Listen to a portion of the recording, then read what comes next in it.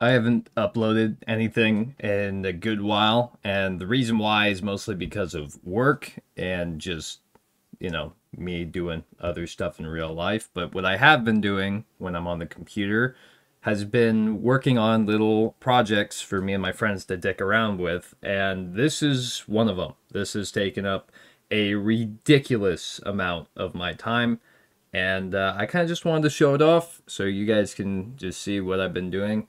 Um, I may or may not release this to the public at some point, but I'm not really sure. I use assets from people in the community that have been made like 10 something years ago. And for me to feel comfortable releasing this to the public, I would want either approval from them or I would want to swap out said models with custom ones made by myself. For example, this Halo player model you're looking at, and most of the player models in here are made by Wise Moose. So, thank you, Wise Moose. There's also a couple other things I'm going to go over really quick with crediting. So the CE pistol was made by N111, the med kit by Grob, the shotgun and AR by Head Crusher, and then there's an MP7 base model that was used and modified by me. That was made by Walk Warrior and by Headcrab Zombie. There's also a energy sword. I do not remember the name of the creator of the energy sword off the top of my head. I will have to look that up. I'll put that in the description. But yes, so this is what I've been working on. It's a port, or I guess a remake of Halo in the GoldSrc engine, and it's pretty fun. I've played it a couple times with friends, and we've had really really good times. I'm pretty much at the point where I think the balancing and the tuning of the game is pretty good and at a very fun state, and it's just maps I need to work on, which there are 2 maps that we have done. I'll show you those in a second here. But yeah, in general, it's been an interesting project. Now, it's only multiplayer. There's no single player or anything like that. And yeah, so let's just go in and let me show you. So first I want to show you some settings here. So you can play in either free-for-all or team play or team slayer. So, and there, it's kind of janky because this is old, Half-Life GoldSrc server settings. So you can change the frag limit, the time limit, max players, excuse me. Then you can also change your teams. You can have up to 4 teams, I'm pretty sure, which is kind of crazy if you have that many people. And how you work with the teams here is you can put in any team. So in the multiplayer section, you have models. And these are basically your skins. These aren't updated. The picture isn't updated. I need to fix these.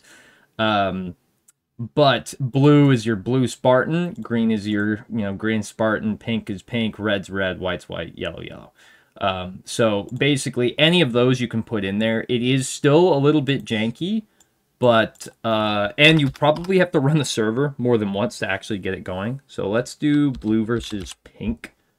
We'll put that in there.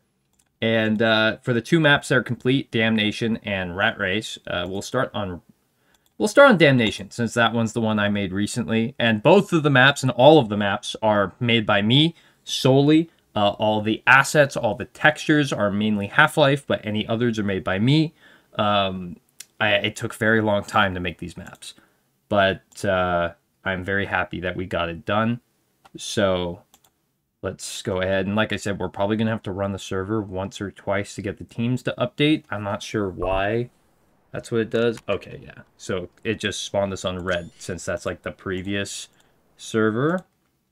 Let's try it again.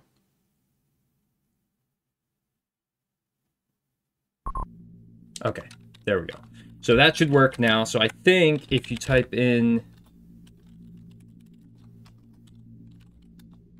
it doesn't work through the console. So you have to go into here, you go into your multiplayer, and if you select like green, for example, it will tell you there's the teams, only blue or pink.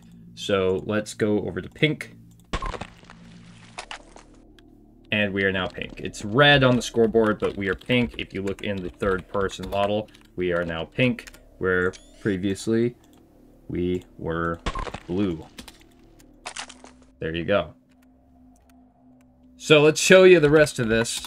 So most of these have their own custom damages. I've worked out the weapons in a certain way where I've got it very close to Halo, if not 1-to-1, and I'll show you that in a sec. But you spawn with basically normal AR. It's pretty good, you know, kills pretty alright. You get your Magnum, it has a zoom. Pretty good, just normal Halo Magnum. And everyone spawns with an insta-kill energy sword. Now, this took a lot of playtesting to see what worked best. We tried like a 2-hit energy sword, which wasn't as fun, or just spawning with a crowbar, like a Half-Life crowbar, and then energy sword being an item. That also wasn't as fun. So the insta-kill actually makes the game a lot more fun, a lot more balanced, and it gives people a lot more incentive to actually use close quarters weapons, like the shotgun and SMG, because long-range weapons in this game are just so good. They're stupid good. There's, like, no fall-off, so it's really fucking good. But, yeah, so that's really fun. You're in the middle of a fight, and you just pull out an energy sword and just start chasing your friend and see what happens. But that's that. We have normal grenades, just like in Half-Life. They work just like in Half-Life. Then here's your shotgun. The world model is not updated. I need to change that. But here's your shotgun. This is actually almost 1-to-1 with the Halo CE stats, so it is very good. It's very, very good. And you can also cancel your reload by right-clicking. So let's go around. Let's check it out here. So here's the SMG. This was based off of an MP7 model. I edited it and modeled it and animated it myself. It is based off of the Halo 3 SMG. And in fact, in the future, I may just try porting the Halo 3 model into the game and then reanimating it. We'll see if that can work. I'm not sure. I'll have to look into that. It probably is possible, but it'd just take a long time. But here's your placeholder. It's pretty good.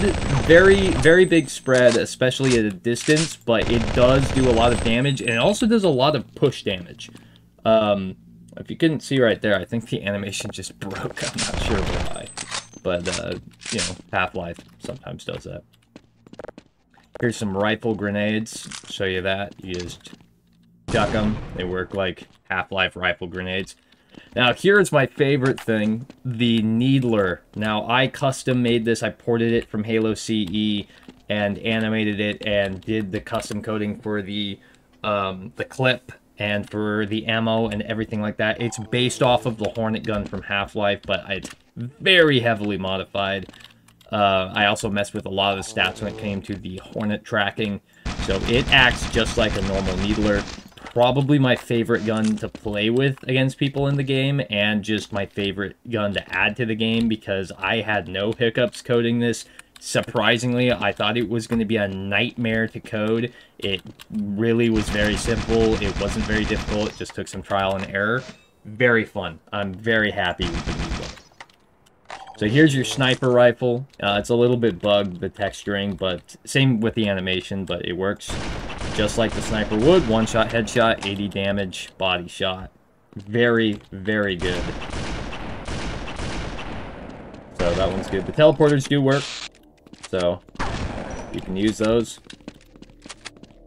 There's some normal Half-Life stuff, like the grenade I mentioned earlier. There's like a trip mine right there. There's a shield there, too.